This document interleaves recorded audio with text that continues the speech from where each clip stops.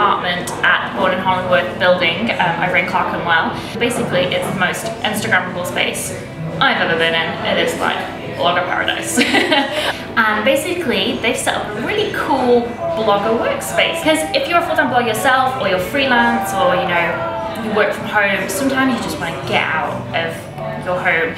I mean, I know my partner and me, we both are freelance, so you can imagine being 24 hours in the same space, we just want to kill each other sometimes.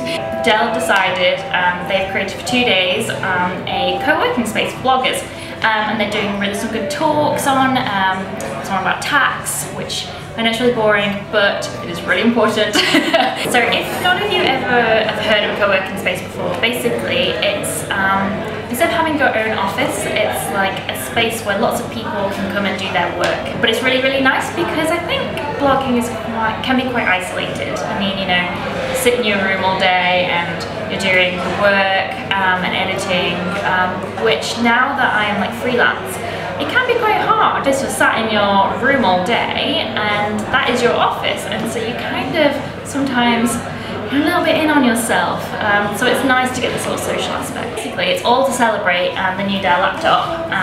As you can see, it's the XPS one. Basically, I carry my laptop, I've got mine in my bag right now, and it is massive and heavy and clunky and definitely not a blogger stylish laptop. It is pretty light. They're probably going to kill me for doing that. This would fit in my handbag because mine does not. It has to go in a rucksack and it's not very stylish. I'm going to show you around now about the building and show you how I work, because I know my parents often ask me, what do you do all day? So parents, I'm going to show you. Dress for your working day. Would you go to an office in a corporate job in your pajamas? No, I didn't think so. Have a shower, get dressed, put some sensible clothes on. I'm not talking you have to wear a suit, but just dress in nice clothes and then start your day.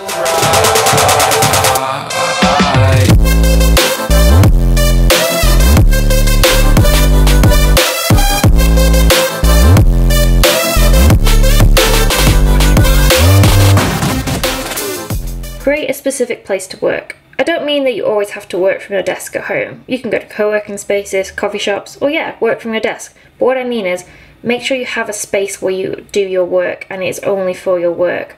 Do not be one of these people that work from your bed or your sofa. If you do, you're blurring the lines between your home life and your work life, and that's when things become messy and unproductive.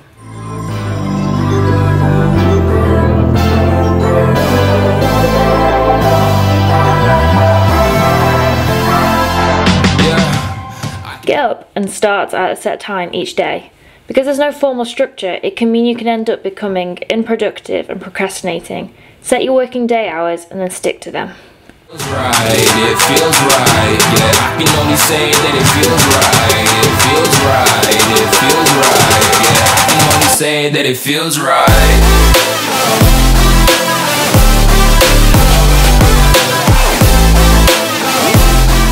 At the start of the day, write a list of everything you need to do. As you have no boss telling you what to do, you can forget, and so have a checklist just to make sure that you don't forget anything, including deadlines. That'll be the worst. So right, so right, so right. I'm just going with it. If you work from home, take at least one break outside. You can't spend your whole day locked inside your house.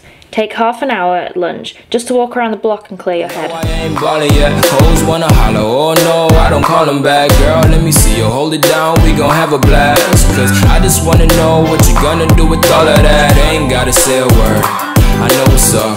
You can have it all, watch me rip it off, I'll admit it. And finally, know when to stop. The problem is working from home is that because the lines are getting more blurred, you can continue to work for hours and hours after you normally would.